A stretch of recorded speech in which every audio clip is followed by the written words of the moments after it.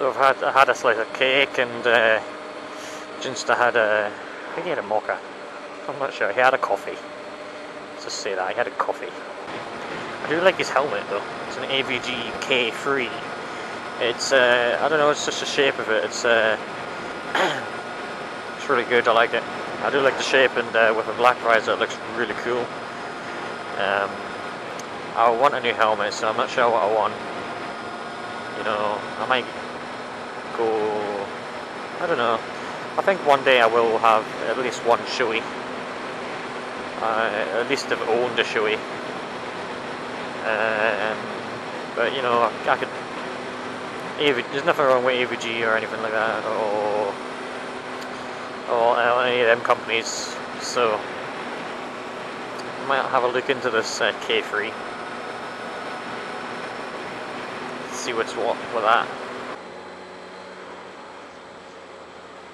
It's not down for. Fucking idiot. I couldn't find my button as well. Pressed the wrong part of the bloody bike. Hurt my thumb. I'm sad. Yeah, just like driving at 2 miles an hour and then eventually turning your fucking indicator on whenever you want to. Oh, that really fucking hurt my thumb, man. I don't know what the fuck I pushed. I think I pushed underneath the horn. Right on the edge of the plastic. It was sore.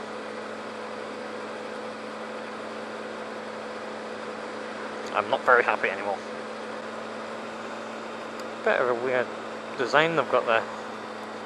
Don't know if you can see or not, but I think it would make more sense just to make it straight rather than put it on a massive bend. It's a bit weird.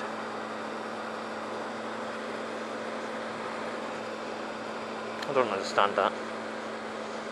Make more sense if you just put it on a massive straight, like bridge platform thing, rather than bending it round. Rocker Beach is that's where we are.